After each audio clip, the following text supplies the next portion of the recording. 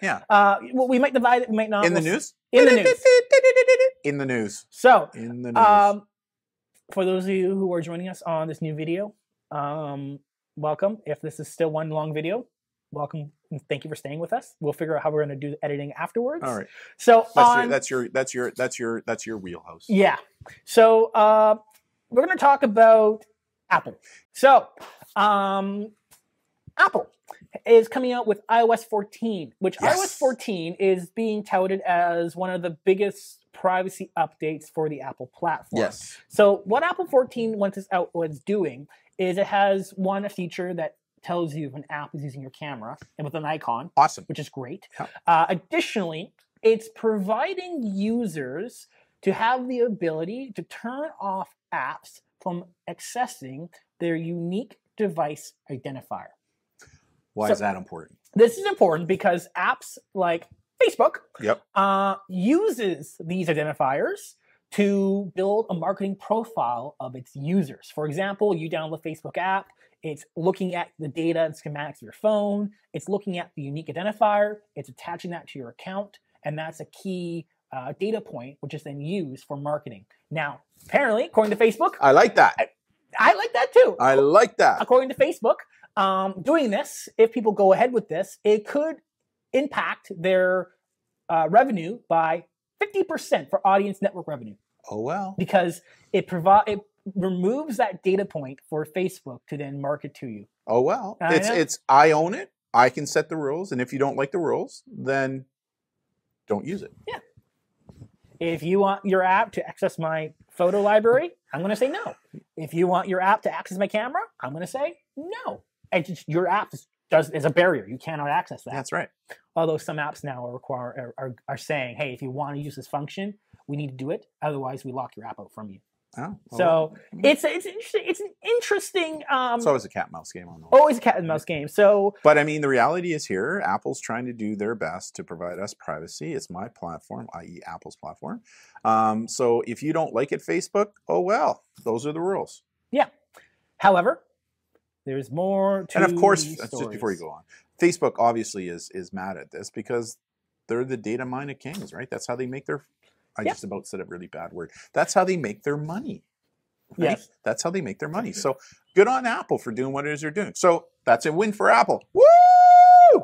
Okay, so Facebook, given what's happened in the last 6 months, Facebook has released did release a new feature that allows businesses and influencers and other people to host virtual events that you can charge money for. Yep, that makes sense. That makes sense. However, how much do they take? Apple has this policy in the App Store. Any money, any revenue that's being generated by an app that comes from the App Store or from the App Store, Apple takes a 30% straight cut from all revenue. And 30% is a lot of percentage. Okay, I don't agree with that. So here's what's happening. So, this story. This new feature that Facebook's rolling out didn't like it. And what Facebook was about to do is put a notification in their app informing users of the Apple products who use the Facebook app for Apple. They're going to put a notification saying, hey, you know what? Apple is taking 30% of all revenue. And according to Facebook, Apple blocked this update with this pop-up because they cited their irrelevant information to users policy in their App Store policy. They determined, you know what? This information is irrelevant for users to know how much money we take off the top. So let me get this right. So App A has an app in the App Store. App A is free to download in the Apple Store, but within the app of App A, there's in-purchase things. So I can buy something in there, in that app or whatever. So what Apple has said is that anything that is purchased within the app that is on the App Store, Apple is going to take 30%. Precisely. See, I don't agree with that. People aren't arguing. If there's an app on the App Store and it costs $50, people aren't really arguing. Sure, Apple takes 30%. People aren't really arguing that. But for example, if you're a newspaper and you have an app, and people download the app for free, but in the newspaper app, there is a subscription. Right. Well, Apple takes 30% of that. Yeah. If there's an in-game item, 30%. Twitch, for example, Twitch. If you subscribe to someone on Twitch, you pay 30% more on the Apple app in the app of Twitch on the iPhone than you do on a web browser. Yeah, see, I don't agree with that. What Apple could do, however, is to say, okay, App A, if somebody wants to download that app off of the App Store, it's going to cost them $50, and I'm going to take 30% of that, or whatever it is. And if you want to keep that app on the App Store, then every month you need to pay me a rental fee, right, to hold that space, right? Like, that's another way Apple could deal with it, right? Because obviously Apple's looking at App A that is making millions of dollars off of their app and going, well, hold on a second here. You're using my platform to get it out there, so shouldn't I get a cut of the pie? So what I say is that you shouldn't, Apple, it makes no sense to me. I agree with this. Apple should not be taking a percentage of the in-app purchases. But if you're an app that has in-app purchases, then in order for you to stay on the App Store, you also have to pay me, i.e. Apple, a rental fee to keep your app there. And I will decide what that rental fee is going to be, and you will pay it. If not, you're out of the store. Could it be a sliding scale where if you have a million downloads, it's a higher rental fee? It can be whatever it is. I mean, when you think of rental fees, I mean, again, I'm thinking about it as property. I'm looking at the smaller creators, right? Yeah, I mean, but I just look at it from a rental standpoint, right? So I think of the iTunes like store. Yeah, that's something like that, right? You run a business, you sell out your business. Here's a flat fee rent. Basically. Right. That's what that'll be. And Apple can decide what that, and they could have a sliding scale saying that, you know, if your yearly earnings are this amount, this is going to be your lease fee. If it's this amount, it's this amount. What do you think? Potentially. I'm thinking about pretty that. smart for a That's boomer, good. eh? That's good. Pretty smart for a boomer. And a lot of people are going after Apple because it is becoming a monopoly of marketplace. That is one thing I don't like about. I love Apple, as you know, but I think these behemoths, Apple, Amazon, Google, the three. I do believe that they're monopolizing and pushing smaller people out. So it's not just Facebook. Epic, which is the creator of Fortnite, is also in a battle against Apple, and they've actually made a little commercial about it. Didn't Apple just kick Fortnite out? We'll talk about that. Okay. Here we go. Let's watch this commercial using Fortnite characters. Today, we celebrate the anniversary of the Platform Unification Directives. Platform Unification Directive. Now, those of you who notice this is familiar, it's because it's a parody of Apple's famous classic commercial. And all the characters are Fortnite characters. The giant head.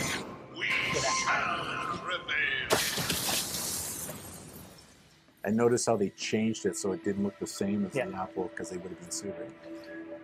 Epic Games defied Apple's store monopoly. In retaliation, Apple's blocking Fortnite from a billion devices. Join the fight in 2020 to stop from becoming 1984 free Fortnite. Okay, so let's get into the details on this one. Here we go.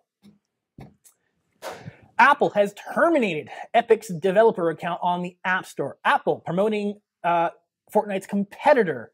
How did all this come about? Well, basically, same thing with Facebook. So Fortnite, which is made by Epic, Epic did not like the 30% cut. So Fortnite's free. Free game to download. However, Fortnite has in-game purchases that you can purchase within the game. On the Apple platform, Apple takes 30% of the cut of everyone's in-purchase in the game. Right. I don't agree with that. Now, here's the story about this. Now, Epic is not innocent because apparently, according to rumors and whatnot, that Epic... Allegedly, according to apparently emails, the CEO of Epic emailed Tim Cook, the CEO of Apple, asking for an exemption. Here's the thing. Although there is this 30% cut, some apps from Apple have been given exemptions to this. And people are like, why is this fair? It's in the policy. It's blatant in the policy for everyone. Why is it some do and don't? So anyway, go ahead. It's my company. I can say and do what I want. Fair enough. If you don't like it, you don't like it.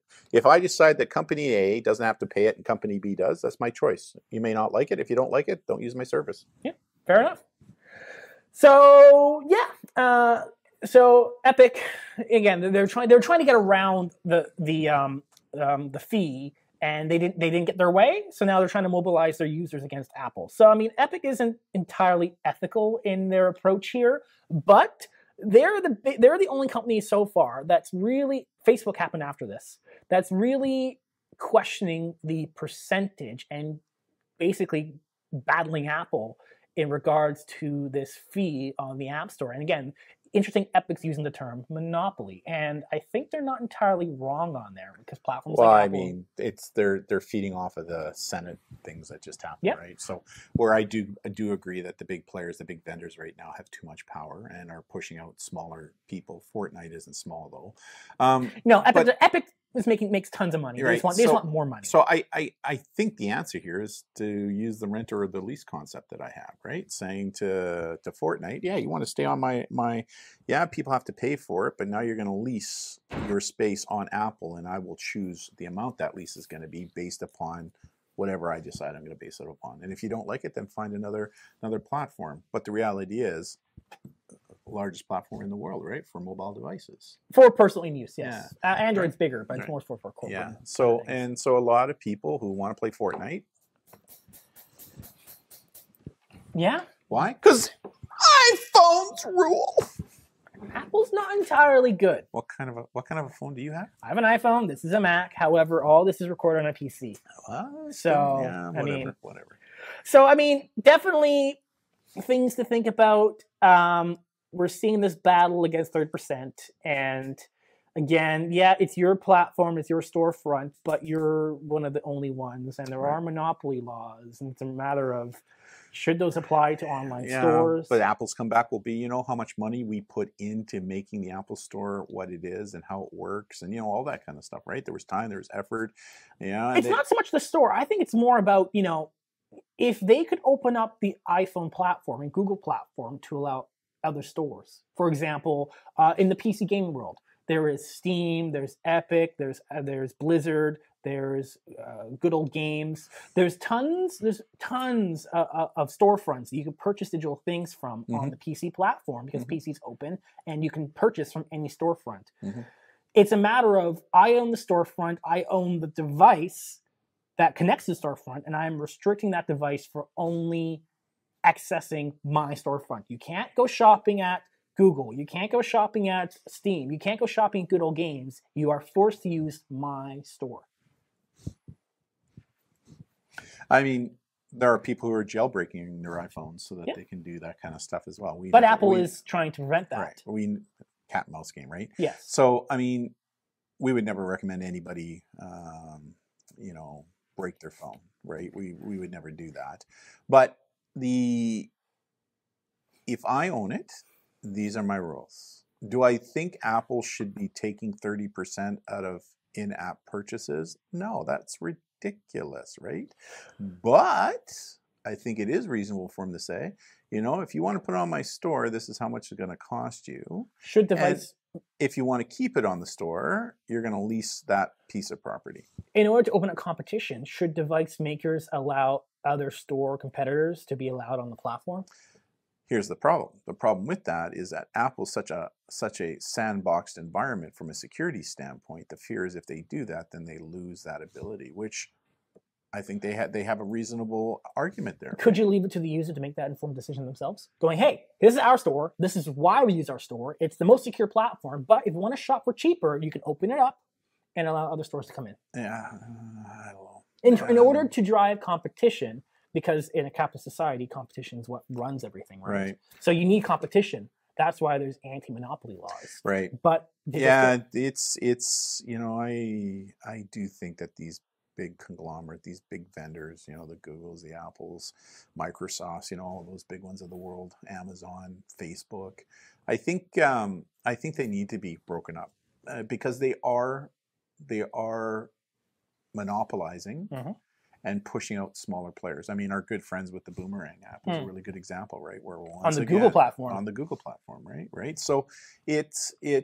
I mean, I do think we need to revisit that. And the problem is that these devices now, they're being designed in such a way as that it doesn't allow the user to have options. Yeah, you can jailbreak this phone to give you other options if that's what you want, and that's a choice you make, I guess. And if you have an Apple device and you want to be able to download from the Google Store, well, then jailbreak your phone and do that. But once you jailbreak it, you lose some functions, right, and protections that you have with your iPhone. Having said that, I remember you used to be able to partition an Apple so you could run Windows products, right? Remember? You still can. Mac. Yeah, Macs. Yeah, Mac, but not mobile. Not them. So why couldn't they do the same thing?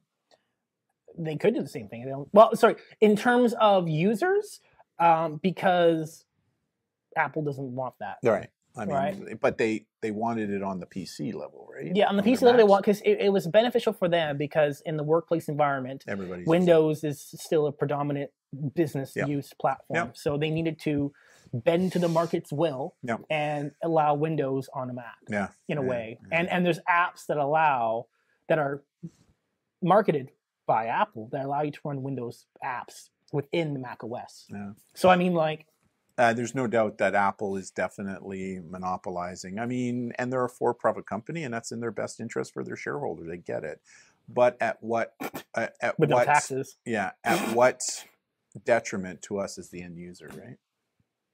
Anyways, maybe good discussion. Made them actually pay their taxes, perhaps. Good discussions. Okay, next news story. Oh, we're gonna talk about another one. Why not? Okay, because we're probably gonna split this video up anyway. All right. This one. News report from some researchers determining that a quarter of Alexa top 10,000 websites are using browser fingerprinting scripts. So a couple things on this one. First off, it's not the Alexa you use on your phone, like, hey, Alexa. Yeah. It's the original OG Alexa, it's still an Amazon product that ranks websites. Like, why is this an issue?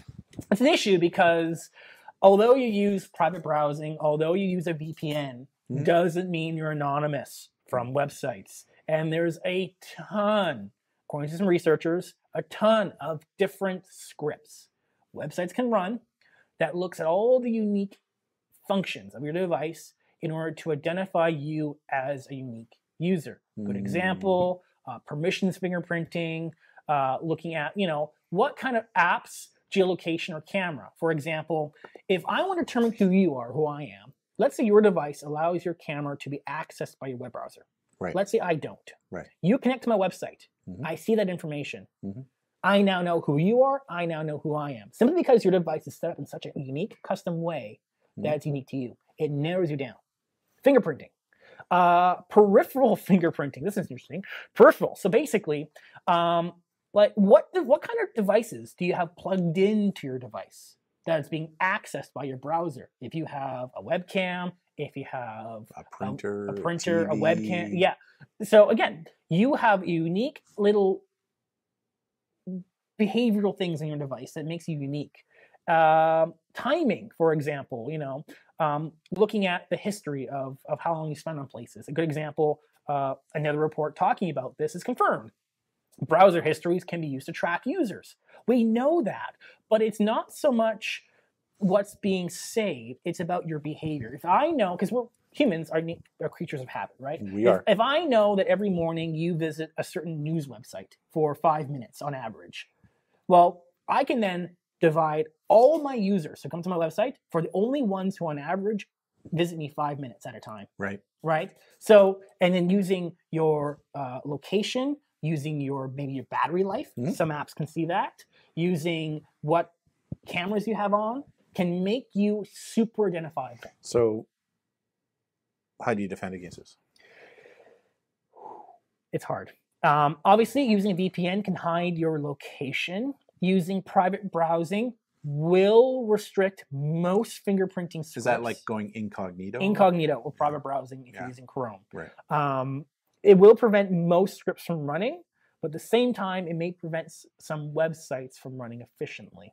Are there some apps that are available that you can put on your phone to help prevent this? Phone, not so much, because phone platforms like Safari don't allow third-party add-ons. Right, but what about PCs? And... PCs, yeah, there's Decentralize. There, I have what's it called? I have an app that allows me to change my browser ID and rotates every 5 minutes. I know, right? But for the average user who's not a security conscious person like we are, I mean, if you visit don't ask him why he's doing that, but if you visit a website 5 minutes on average, there's some websites keep track of that. Right. It can make you identify. Even though you use a VPN, use private browsing, a website can still see someone's visited the website for 5 minutes. Who could that possibly be?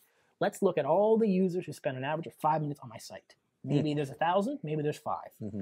Okay. But it may not be able. It may be able to identify you as an identity, but not necessarily by name. Correct.